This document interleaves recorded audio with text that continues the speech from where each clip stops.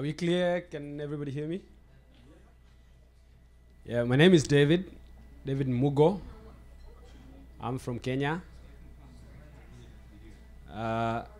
If you don't understand anything I said because my accent is not as good, please don't feel, you can ask me a question.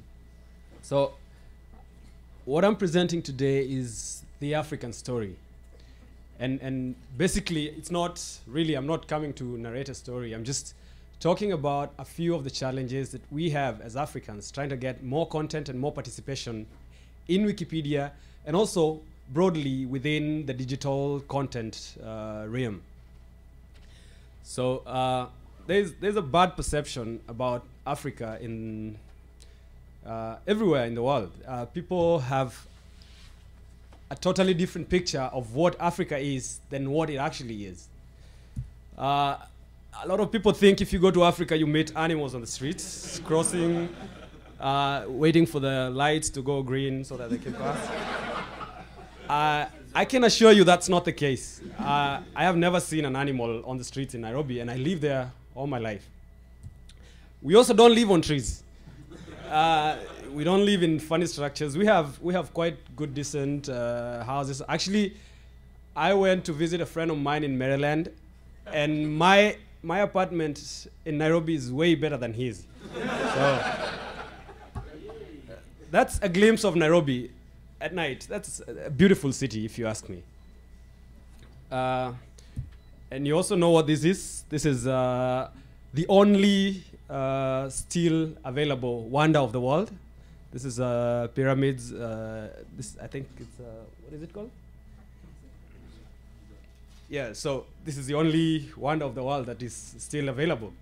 So again, that's something else about Africa that you all need to embrace. Now, there's facts about Africa that probably I can run through. It's home to the tallest freestanding mountain in the world. That's Mount Kilimanjaro. It's just in Tanzania, very close to Kenya. Actually, very recently, I was going to Mombasa. Mombasa is like an hour from Nairobi by plane. And from the sky, I actually took very nice pictures of Kilimanjaro because I think we go over Kilimanjaro. And Africa is the oldest inhabited territory in the world. So that's probably, according, if you believe in evolution, that's where human life began. And then the great wildebeest migration, which is now one of the new wonders of the world, again, is only visible in Kenya and Tanzania.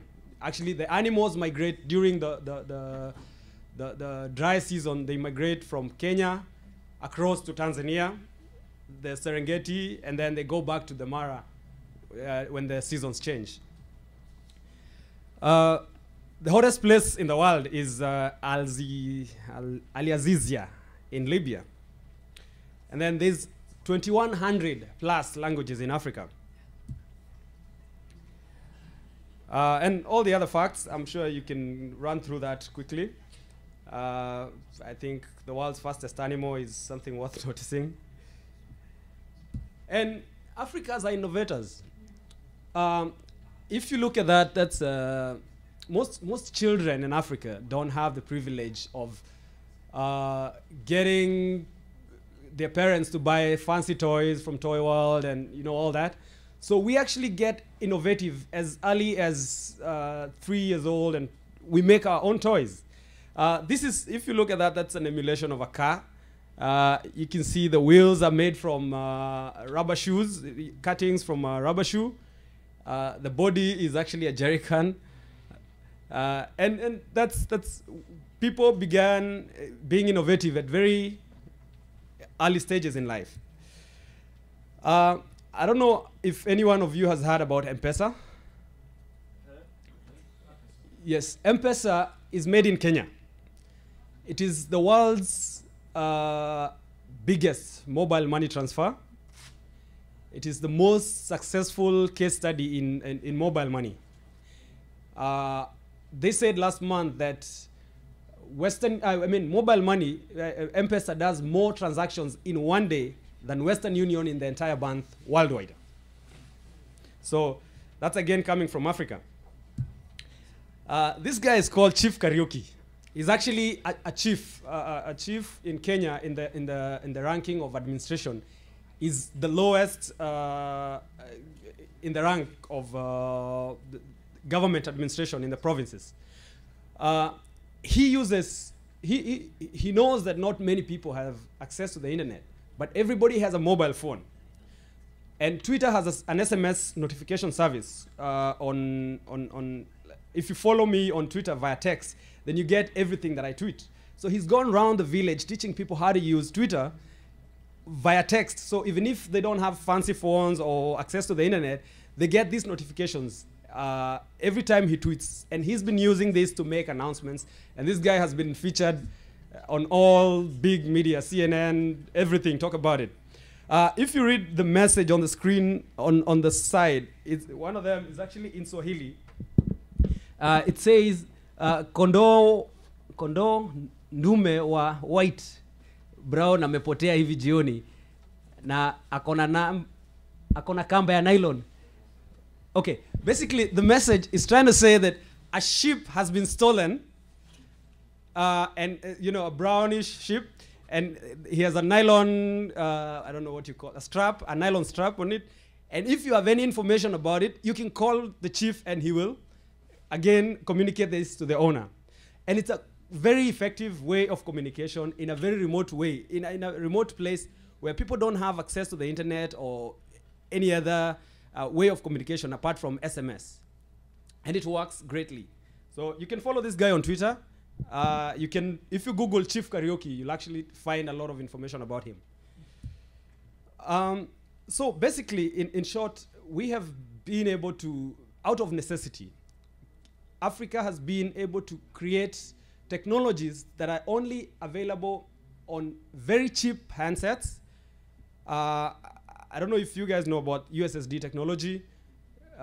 It's basically using commands on text mobile to send back, to receive information maybe saved on a server at the mobile provider. SDK is like a SIM service, SIM toolkit that, again, you can create applications around. We have mobile banking, like USSD services that connect to your bank account, and you're able to get information about your balances. You can do transfers. And it's growing. And we can also crowdsource information via SMS. So again, that's an African innovation.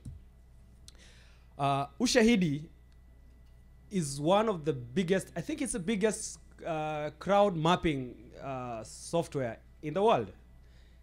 This is built in Kenya again.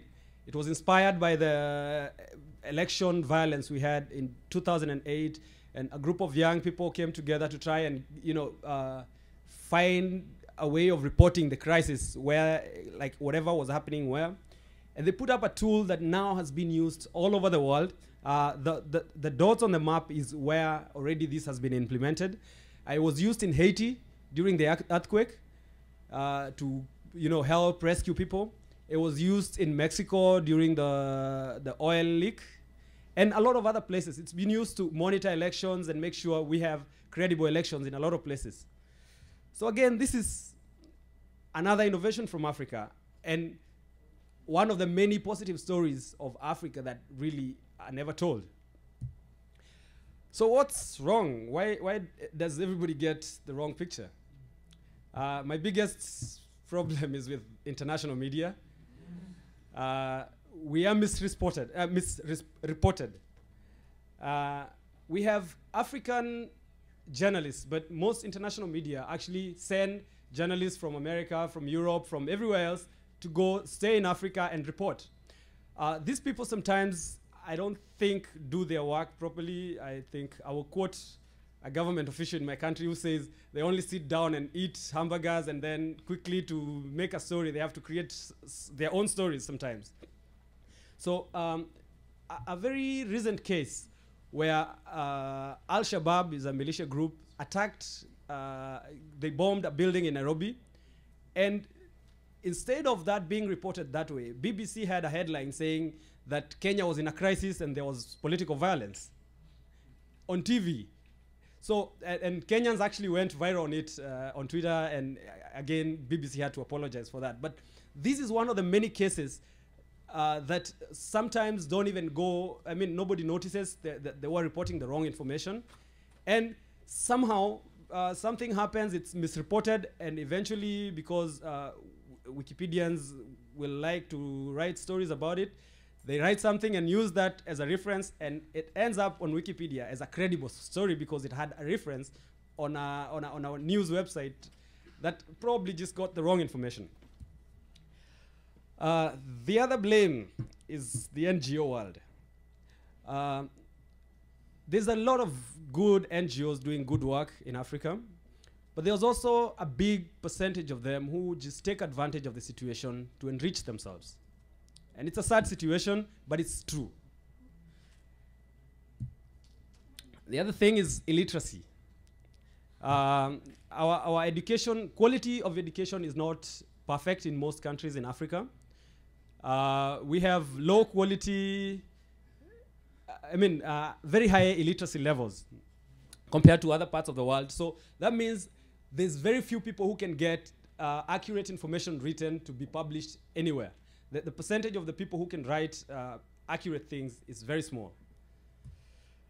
The other big part of the problem is Wikipedia. I'm sure you're about to stone me, don't? Wikipedia is great, and we love it. And the entire world is looking at Wikipedia as a great source of information. So why is it a problem in Africa? Because there's no information about Africa. So does that mean there's no information about Africa everywhere else because there's not much information about Africa? So as a challenge to everyone here, know that we take Wikipedia, most of us will see Wikipedia as a problem in Africa because it's documenting everything else everywhere except in Africa. Does that mean we don't exist? Africa, like we said earlier, is the second largest continent with a great history and culture. So take this as a challenge. Let's do more on that. Who can tell me who this is? Anyone? Wow. Where are the Americans? I'm surprised. Nobody knows who that is. Is there any American here? Okay, this is Barack Obama's grandmother.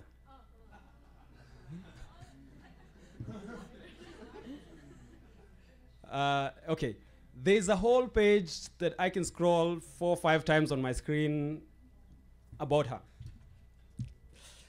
Who knows who that is? Anybody? Okay, please don't guess. If you know who this is, please just show me your hand. Not John. I told you this morning.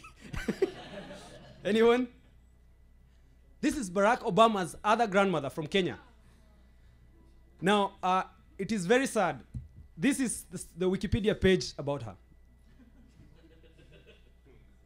Seriously. I can scroll 3, 4 times on the story of this other grandmother. I can't even remember her name, sorry. But Sarah Obama's page is 2 lines. That one, the link, the first link there refers to a very small portion on the article about Barack Obama's family.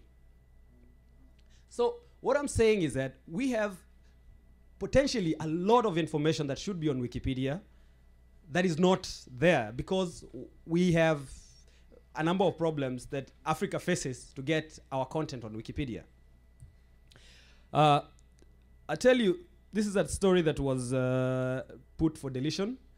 This is actually the definition on Wiktionary. But there was also a story that was already deleted about the same guy. Bonoko, I'll tell you a story about this guy. This guy was a street orphan. He lived in one of the suburbs of Nairobi as a street child. And he witnessed a police officer shooting somebody by mistake who was supposed to be a criminal, but he wasn't actually. So he told his story to journalists. You know, he tried to explain that this guy was not a thief. He knew him. He used to sell. He was a butcher somewhere, selling meat, not butchering people. But so this guy knew. He explained his story to the media, and it went on the news. And then somebody just took the clips from his evidence and made a song out of it. So they put a beat on it. A DJ made a song on it, and eventually this guy was picked by one of the radio stations, and he became now who is one of the most popular presenters in Nairobi, radio presenters. His story cannot go on Wikipedia because it's not verifiable anywhere else. A big challenge. I believe somebody like that is actually somebody worth even putting a billboard about. It's a great story, but it's not on Wikipedia. It was actually deleted. It was there. We put it up, but it was deleted. So we're told to have citations, but from where? Most African cultures are not documented. We have a lot of small languages that are never published. Computer literacy in Africa is still very low. And even the people who have computer literacy, also access to computers is not that high. And when you get to the access of computers, again, the access of the internet is not that high again.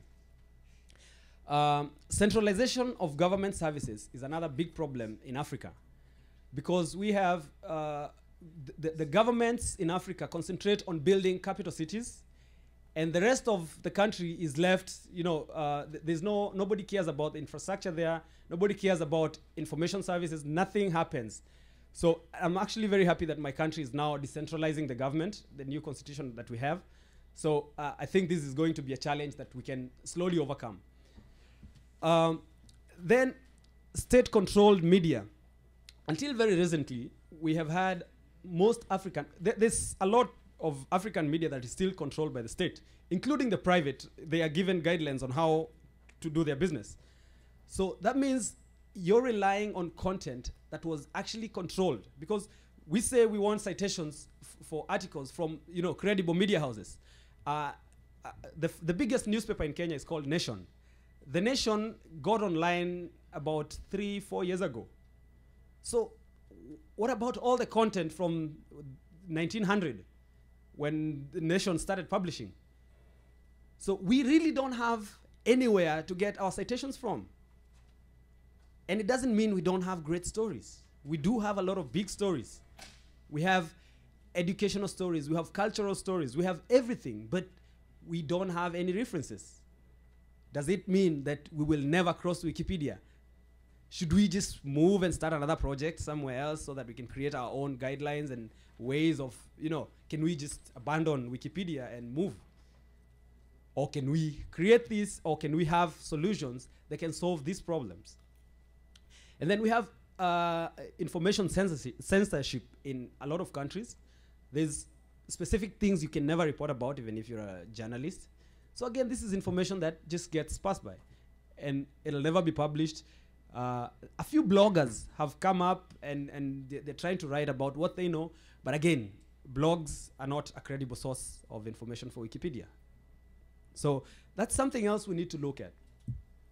The definition of citation in Wikipedia is just broadly, a citation is a reference to a published or unpublished source.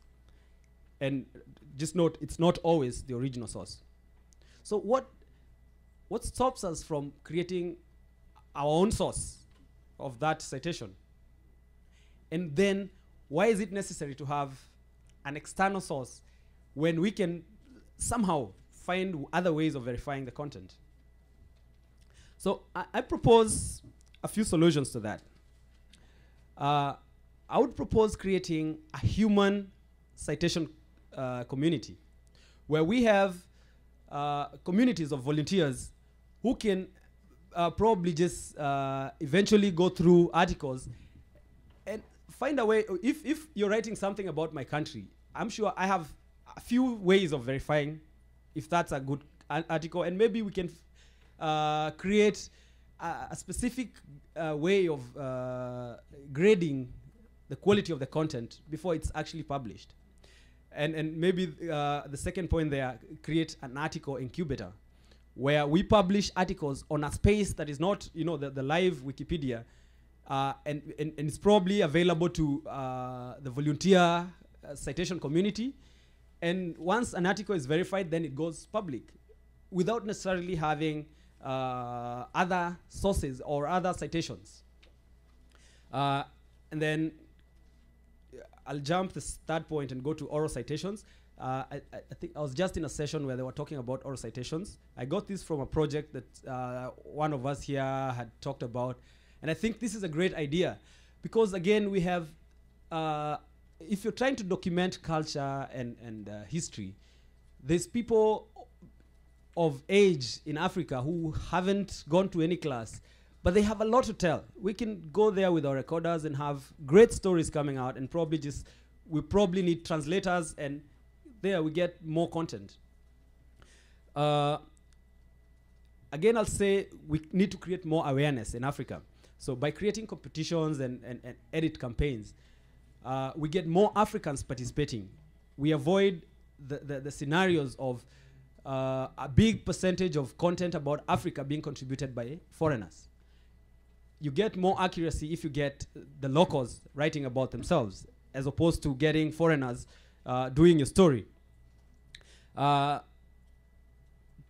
Convincing institutions in Africa also that the content on Wikipedia is authentic and genuine and of high quality and reliable. I have been to places where people ask me a lot of questions. Sometimes I can't answer them. You introduce yourself and they tell you, oh, you guys are trying to kill research. You guys are trying to make lecturers look like they don't know what they're doing. So again, we need to find ways of convincing more institutions that Wikipedia is a credible source of information. And then mobile editing. Africa is big on mobile. I think about 80% of the internet traffic in Africa is on mobile. So again, if we can get mobile editing working perfectly, we will get more people participating and we'll get more content. And I'd say kill WikiLeaks. That's on a light note, but I have been to places. I am the board chair for the Kenyan chapter, and we've been trying to, we just got recognized as a chapter in March. So we are really trying to do groundwork and create relations with, create partnerships that can work for the future. And everywhere we go, we find somebody asking, oh, so you guys run WikiLeaks. And it's not really a good thing, especially because Kenya was one of the countries really touched by WikiLeaks. So these are a few points I'd like people to look at and remember.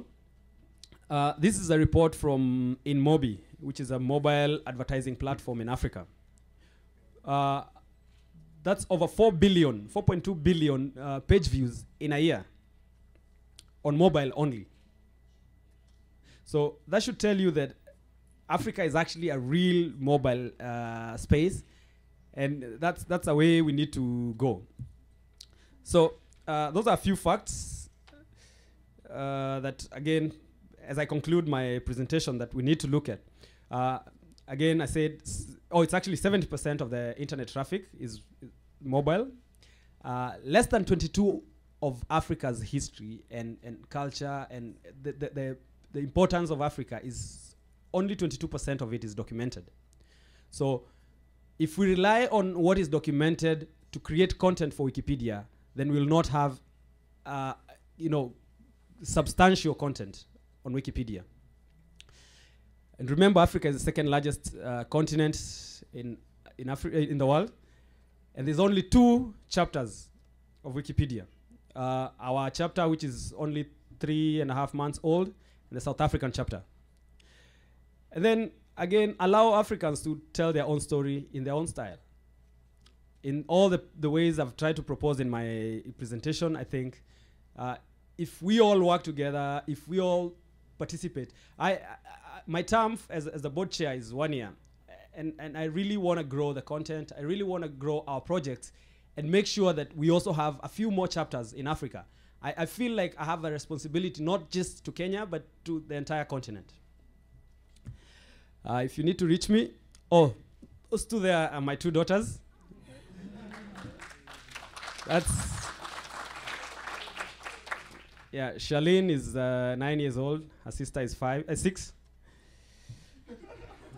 I'm a DJ when I am not formally dressed, and I'm not 22. A lot of people have been telling me I'm 20 and 22. I'm actually 32 years old. Yeah, and I am the chairman of the board, and I'm also, my daytime job, I'm an advisor to the Vice President of Kenya on digital media and technology. Thank you. Any questions or suggestions? Yes. Well, I believe you were saying that the main newspaper called The Nation had been published for 100 years or so, but only in the last few years had it been available on the internet. Yes. I think a very good way of making that information accessible to anyone, I mean the pre-2008 or something, Kenyan history, would be to try to have them publish old issues as it's a archive. I mean, technically, you should be able to write that something happened in 73 and say that your reference is the December 3rd issue from 73 of The Nation. Even if it's not available online, it's still a printed source. But making it, of course, available online will make it much easier. So I mean, I just think that would be a good way of taking already existing information and publishing it. Yeah, but accessibility of that information is not made easy. Maybe not, but I was thinking about the possibility. It's a good approach, yes. Somebody that this is actually verifiable. It's a good approach, yes. Yeah, thank you for the presentation. It was great, all in all. But I find it a bit disturbing too, because you were mainly talking about English Wikipedia.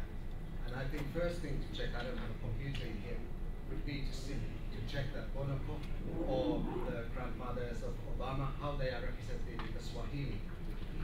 Actually, I'll tell you something.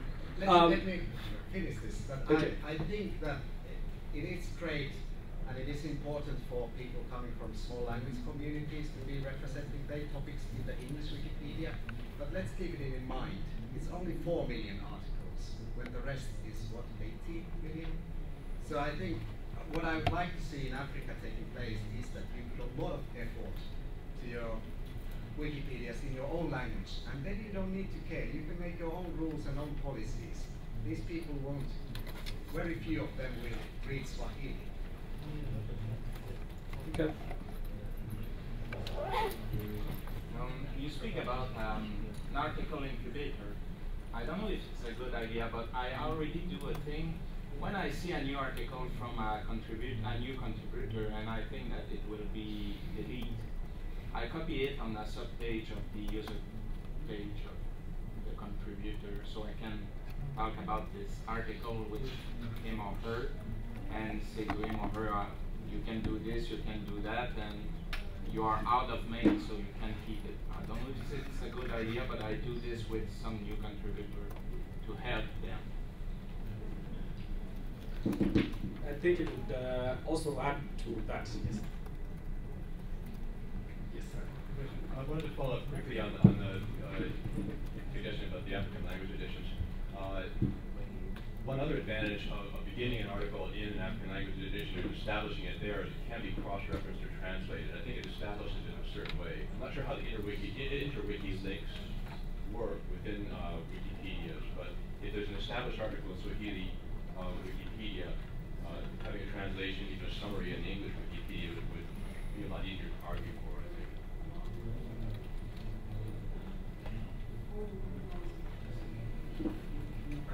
Thanks so much for the presentation, David.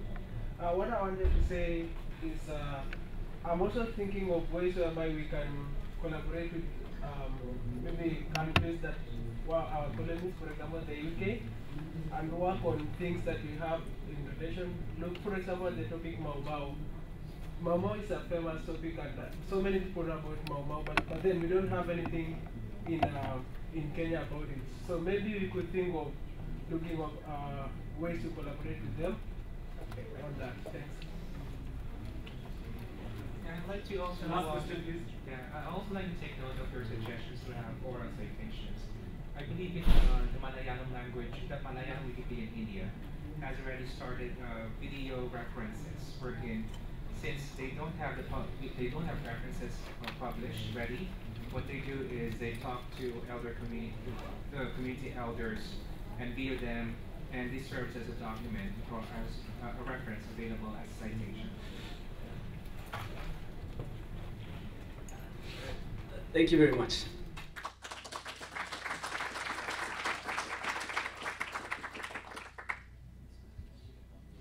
Hello, my name is Santhosh. I work for Wikimedia Foundation Internationalization team. My talk is about the non-Latin scripts and the tools we are developing on for enabling people to read the Wikipedia in their languages and to type. By read and write, I mean reading and writing in your Wikipedia. So I'm going to talk and demonstrate some of the tools we are developing to enable non-Latin languages. So first of all, I wanted to cover the reading. So, the problem is this. How many of you, anybody not familiar with this thing? So this comes if you don't have enough phones in your system. And this could also happen if you are using somebody else's computer, or if you are accessing Wikipedia or content from a public internet cafe, or or you are accessing somebody else's Wikipedia, or even in English Wikipedia, there might be sentences or words from other languages that you don't have phones. So in all these places, you will just see, depending on your operating system, you will just see squares, or you will see question marks. Just to show that a real Wikipedia with this kind of nature, I'm going to, this is Myanmar Wikipedia, and this is how a visitor, a default visitor without any setup in their operating system sees Wikipedia. So this is too bad, and there's no idea how to see this one, or if people are not familiar with the script, they will assume that this is the script, Myanmar script, right? No, this is not the Myanmar script. Yeah, it's all same, looks good. Yeah.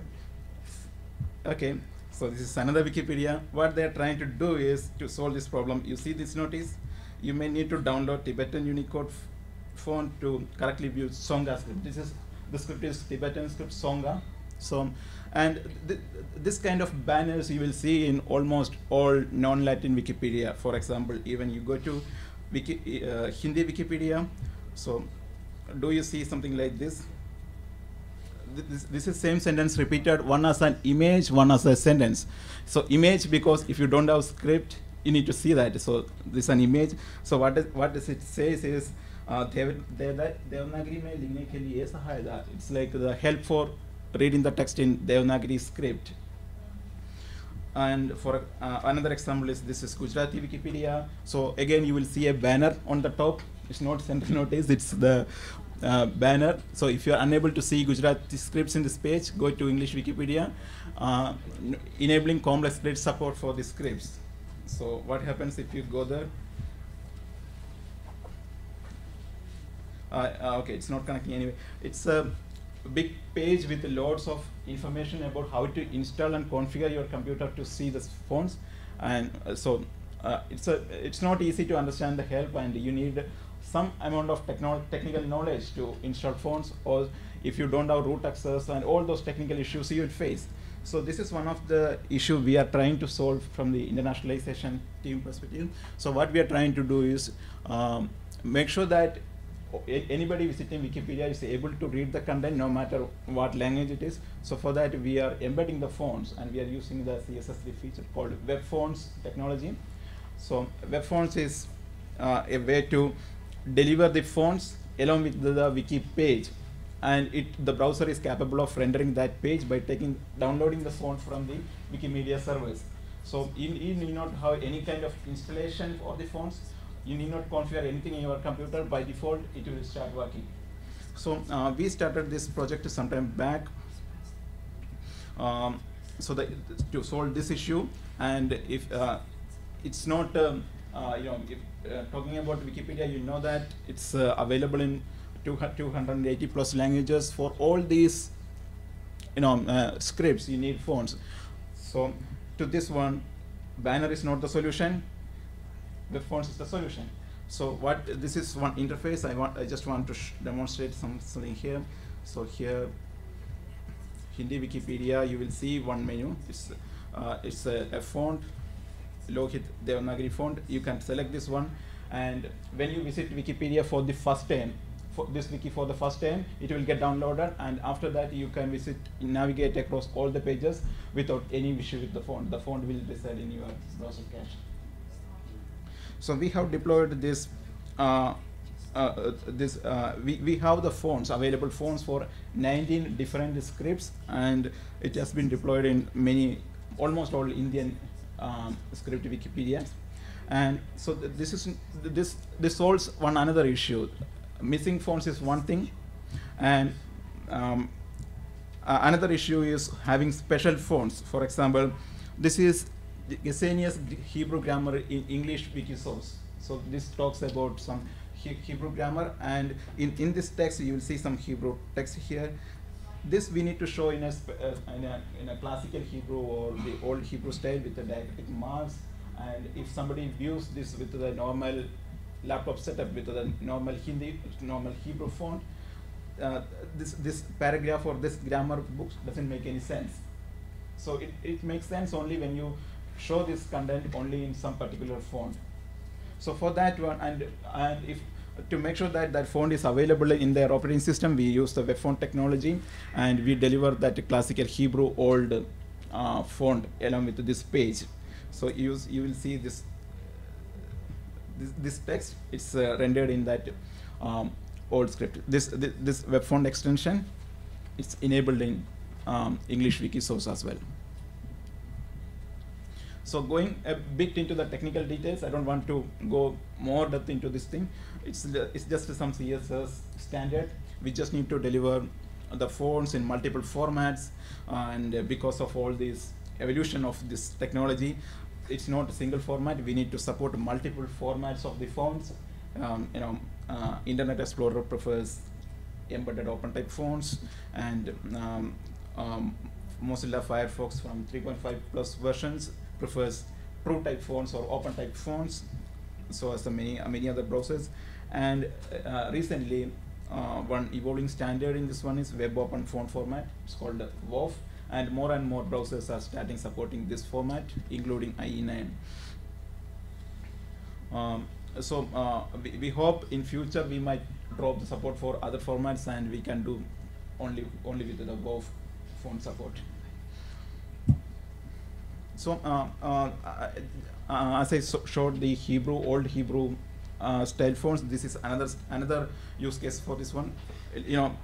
I hope people will be familiar with this writing style, Frank Chair writing style for the English. This will be very useful for Wikisource and other projects to represent historic text as seen in the books.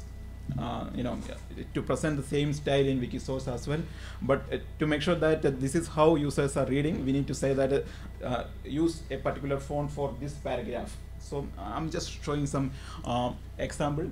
You can see I'm wrapping in the content paragraph in a div style font family. This is all HTML standard, but the extension takes care of delivering or making sure that this font, Unifront, this font available in your operating system by dynamically delivering this along with the page. So from the list of the fonts provided by the web fonts extension, you can pick one of them and you can specify by font. Or if you want to, if you don't know the font, you can always give some language attribute, the normal template defined, or even with the span HTML things. So people familiar with the wiki text and writing templates will be knowing how to give the language attribute or giving a CSS style like this.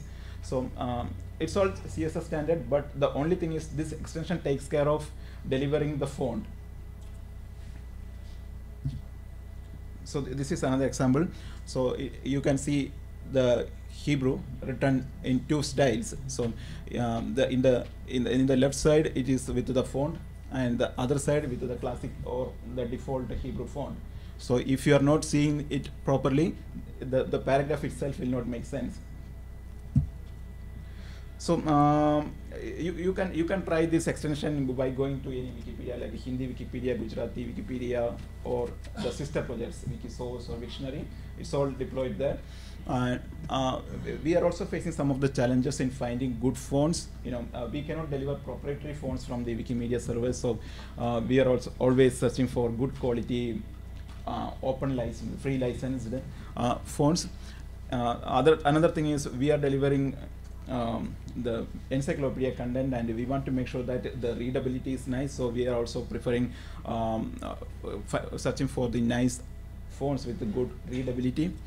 And we also sometimes provide options of giving multiple fonts, and sometimes community come to us and saying that this should be the default font. And for some Wikipedia or some languages, the number of characters is very big. For example, Chinese, the font sizes are very big. So there we are facing some issues with the delivering the fonts, because it's the font size will be in the range of MBs. Of course, the license is a problem. Typography is not mature in non-Latin languages. There are not much font designers in many languages. So we are also always looking for new font designers to develop and design and develop new fonts for those languages, and making sure that these fonts are available in Wikipedia and they can read Wikipedia without any reading issues. And of course, we are delivering free knowledge, and free knowledge deserves beautiful free fonts. Then only we can deliver free knowledge. People should be able to read that. So this is very trivial if you are looking at the Latin languages, but Wikipedia is always about 300 plus languages. So this is one of the core areas to make sure that the content we deliver reaches the readers. So this is about all reading. Looking at the other problem, editing. Again, for English, it's not at all a problem. You can type, but these are some questions. So I want to edit this page. I don't know how to input this language. I don't have the input tools in my computer, or I'm using somebody else's computer, or I'm using some internet cafe, or I don't have enough technical knowledge on how configuring the system. Sometimes even if you have all of these things, how will I learn to type in our own mother tongue? So I don't know. In all the academies or wiki conferences we are conducting in India and in non-Latin parts of the world, people often comes to attend these programs and they say, I don't know how to type in my mother tongue. They know how to write it, but they don't know how to type in their language. And first of all, they are not aware that they can type in their language. It will be very surprised to know that for many languages, Wikipedia will be the first website. It happens for me also in my mother tongue. When Wikipedia was started in 2002, in that time, the Wikipedia was one of the first website available in my language. So people always expect that this is the first website in my language, so this website also has all the required fonts and tools to use this language. So to solve all these questions, we also come up with to solve this writing problem. We came up with another extension called Narayan. This word means stylus in Malayalam, but this is a collection of input tools to cover too many languages. Just to show some example, let's go to Hindi Wikipedia.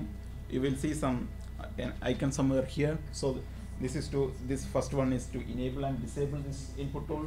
You can enable or disable. By default, it will be enabled, and we provide choices. Sometimes people will prefer phonetic keyboards, sometimes transliteration, sometimes one-to-one key maps, or sometimes standardized keyboards like InScript in the case of Indian languages.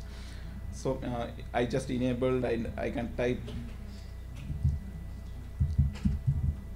without any issue. I can use any operating system, any browser, and I can use somebody else's computer, but wherever I go, I can type in my language. This is not limited to search. Wherever I can type in Wikipedia page, I can use these tools. And it's not limited to the current language. For example, I'm using Hindi Wikipedia. This is Hindi tools, but we also provide another big list of input tools in case you want to type in some other language. So you can see too many input methods. We totally support 58 input methods in 42 languages.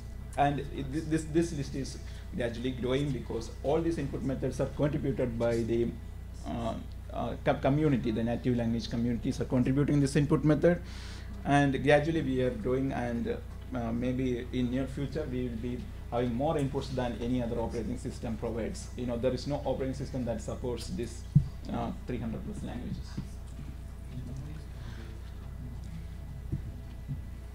So an immediate question that all of you can have about these tools is whether these tools are very generic, whether we can use these tools outside MediaWiki, in my website, in my own blog, or anywhere else outside MediaWiki. So to address this question, the Wikimedia Foundation Internationalization team started a new project codenamed Project Milkshake. This is just to decouple the dependency with the MediaWiki and make sure that all these tools are standalone, and make sure that these tools work anywhere, and we just release as open source components, internationalization components outside MediaWiki infrastructure. So we just started this project about 1 or 2 weeks back.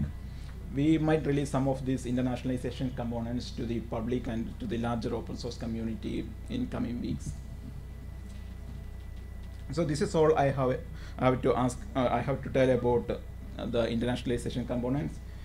The one important thing is we in internationalization team we are only 4 or 5 developers, but to cover almost all these languages, these 300 plus languages, it's not possible without the help from the community. So either they can come up with the input tool, we write the input tool, or web fonts prepare the web font for them, or they come up with their own input tool and we add this to it. So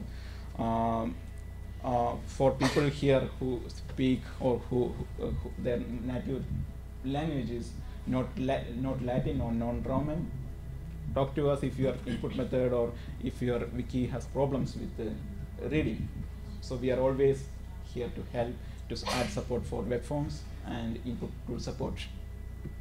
Yeah, that's it.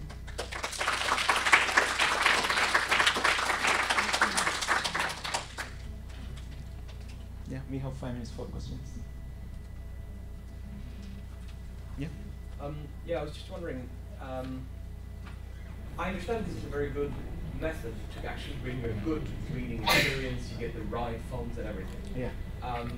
What I was wondering was if it would take too long in a certain language to find the right scripts and to get them onto the website and so forth, and also to make it possible if somebody's in front of a very old computer and so forth, would it make sense to have some sort of safety net possibility to have a server-side conversion from the actual script to some Latin-based transliteration? I mean, I know in some languages people are so used to not being able to use the standard scripts in all situations that there is some sort of established way of mimicking the sounds using Latin. And I was just wondering if it would make sense to make the article reasonably readable while waiting for the good implementation by having a standard, some sort of transliteration. Yeah, that's a technical possibility. But if you talk to the readers of that language, you know, it's a cultural issue also. They want to see their language written. I absolutely understand that the long term. So there are some languages written in multiple scripts, and MediaWiki always has that feature of providing the variant of the scripts. So if you go to Serbian Wikipedia, they have it's there in Latin and you know Cyrillic. There are variants. So if you don't have fonts, or if you don't like that script, or you just want to read it in Latin, you can always switch to that one. But these are all we can do this based on the request feature. But pushing something to them, you know, to render their language in some other script is something that we need not do proactively, I guess. Sure. Yeah, once. I think a better way to go than transliterating into Latin would be maybe that if the original script cannot be loaded, that the server compiles, let's say, a picture file, Right. and you get the picture instead. I mean, the picture with the Yeah, if you original have the text. bandwidth for it. Yeah, well, there So, are already you know, loaded. so if we can render this as a picture using some fonts, then the shortcut is to deliver that font to the computers. That's always the best way, right? Yeah. Yeah, just to answer your question, so the Chinese language Wikipedia was launched 2001, and at that time the Wikimedia Wiki cannot write Chinese, and people set up a homepage that is actually Latinized the character. It is not used. One cannot use it, and actually it is only the Chinese language version is only started after the Wikimedia Wiki can use the Unicode.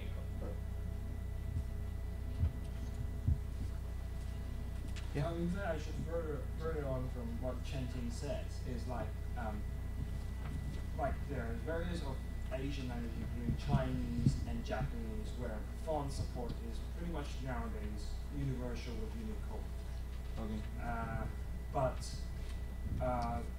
I just want to know that whether Narayan, the Titan extension, has any intention in supporting these languages. I know it's very difficult, and most computers have them, but there will always be some computers somewhere, like in public web cafes or other places where Chinese is not available.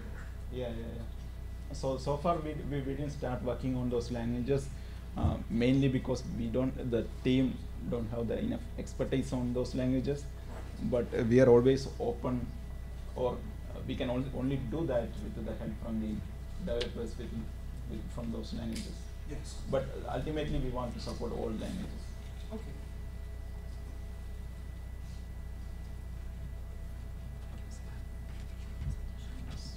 So if there is no questions, we can move to the next presentation. Thank you.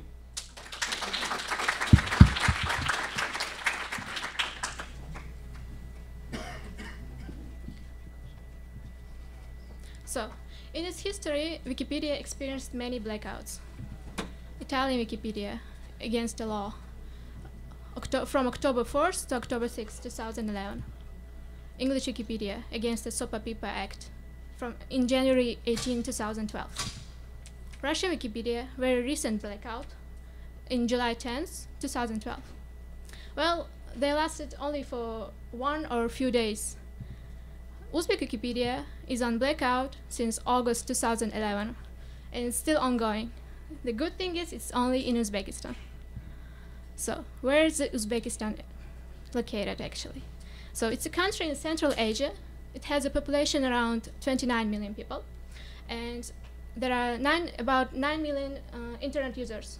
Most of them are mobile internet users. And there are only 2.3 million total Wikipedia monthly page views. It includes every edition of Wikipedia. So, Uzbek language. Uzbek language belongs to the Turkic group, and it's official language in Uzbekistan. It has 20.3 million native speakers, according to ethnologue.com, for 2009. And we have also Uzbek Wikipedia. And the first edit was done in 2003 by an anonymous user. We assume he or she was Romanian because besides the message like, here shall be a Uzbek Wikipedia, he or she left 2 interwiki links to English and Romanian Wikipedias. Notable contributions have been made in 2005 by the user Uzgen. He constructed the layout of the main page, and he created many articles on countries, years, numbers, dates using a bot, and he did a really great job. In 2006, interface has been localized by the user Behzad, and in 2007, I actually started also contributing to Uzbek Wikipedia, and we started a small community. We had a first and so far only meetup. Yeah, we're very social, and we've been to University of Information Technologies in Uzbekistan. In that year, we had the support of the state-run center Uzinfocom, who is in charge of the Uzbek internet development in general. And in the same year, in the summer, we had a competition called WikiYos. And the word yos means has two meanings, means summer and to write. So we had this competition. It was about writing articles. The Uzinfocom was supporting us with prizes. We were encouraging volunteers, but we didn't have results.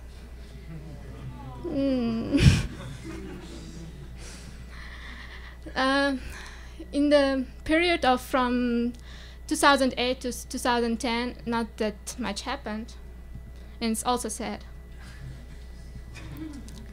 In 2011, we had a kind of renaissance of the Uzbek Wikipedia. We had a redesign of the main page. We took a Turkish Wikipedia as a model.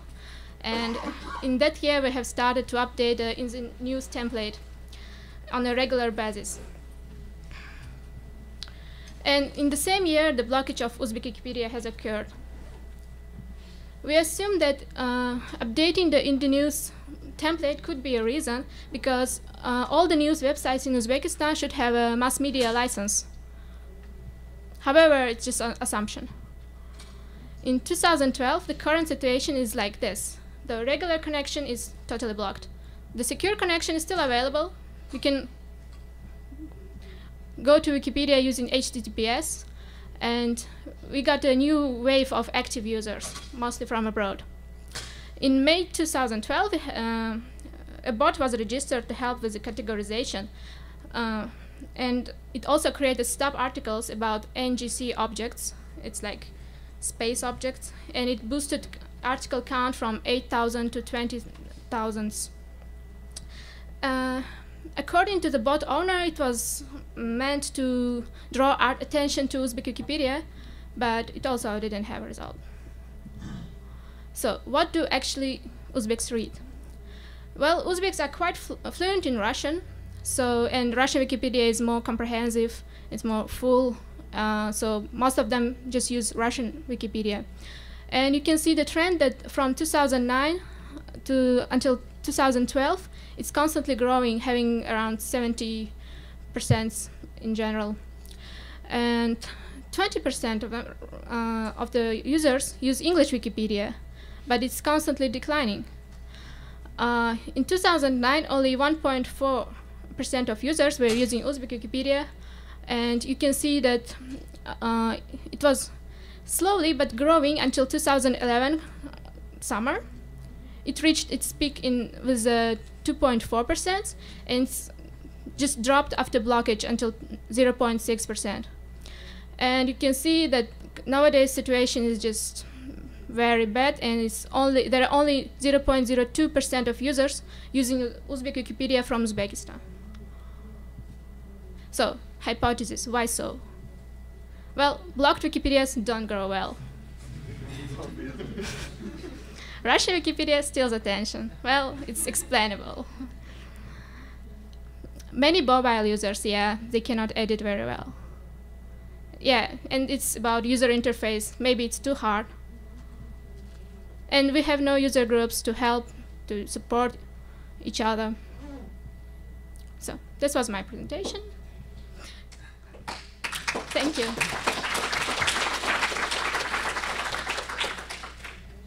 So I was told to have a time for questions. So here's my question. How to grow Uzbek Wikipedia?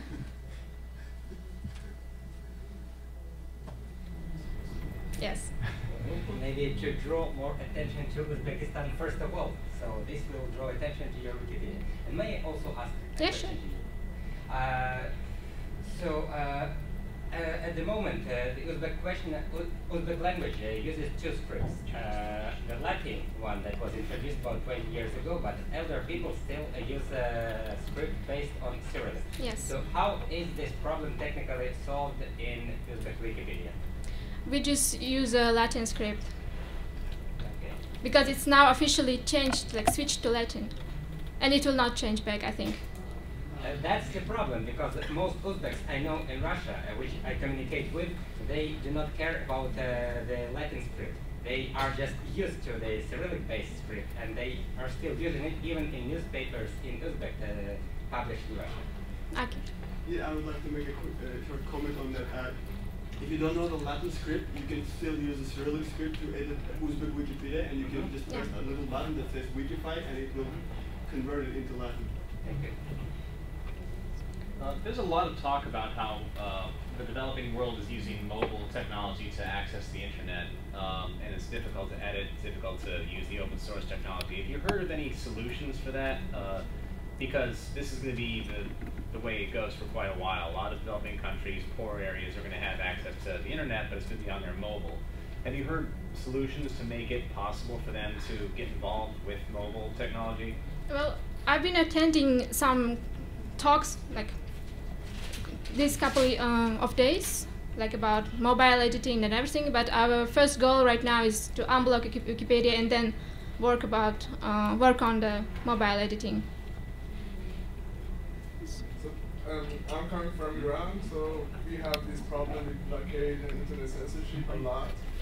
And I don't know if there's a solution for you to just talk with the government, ask the reason of this blockade. I've been asking. Maybe delete that article, that problem, or say just block that article if you want, and just let the Wikipedia go. I've been deleting them. If you have that problem, it's not easy to delete them. Yeah, but the point is simply go, government doesn't like this, so we are going to delete this. Yes, but because of that, I've been involving in edit wars, like other users don't like it, and they were reverting my edits. Well, I would comment on this. If there was just a reasonable ground on blocking out Wikipedia, that's one thing. When there is just a totalitarian pressure, that's quite different, because it doesn't have rational grounds. It just have a political will to have something under control. Am I right? The point is, we have that general too. Situation. Our dictators are not rational anyway. It's not about politics. But you can make a compromise with them.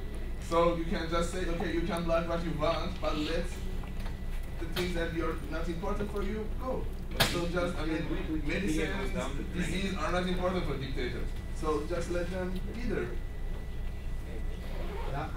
I think we should discuss that first of all. Thank you. I think you're very great to even present this in public. I think that's really important, and I didn't know about it, for instance, and I still try to follow what happens in the Wikipedia world.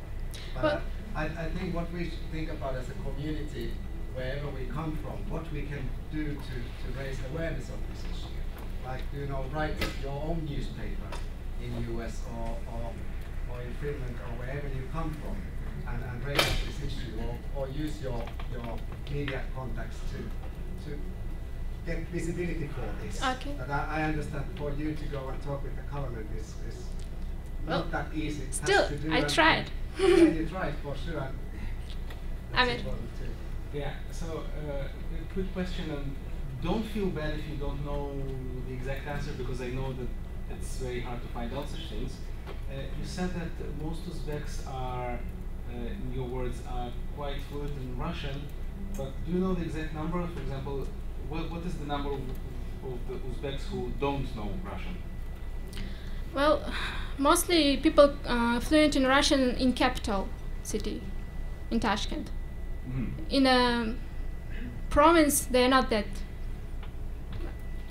fluent, yes. So for them, only the Uzbek Wikipedia would yeah, be it's accessible. helpful, yeah. So I would just try to concentrate on that, because yeah, we're concentrating. Yeah. Is that related to the reason why the Uzbek government blocks the Uzbek language Wikipedia and not just in general? I don't understand why they block the only. Do they have the Uzbek government wants to keep down the Uzbek language? No, not to keep down. I think it just wants to take control over it. But like not Russian use of Russian language. No, only Uzbek language. Yeah. So we're actually thinking about how to make the Uzbek Wikipedia grow, right? Maybe you could ask Jimmy Mills to come over to Uzbeks and he could exert some pressure over the government. I should, yeah. So there will be a follow-up presentation about blockage more fully by another on the next room. Yeah. Last question. I have one more comment. I have one more idea about how to make the Uzbek Wikipedia grow. To write about everything but Uzbekistan. Just for 1 year. It will make the government come down. Yes. That would be nice. So thank you for everyone.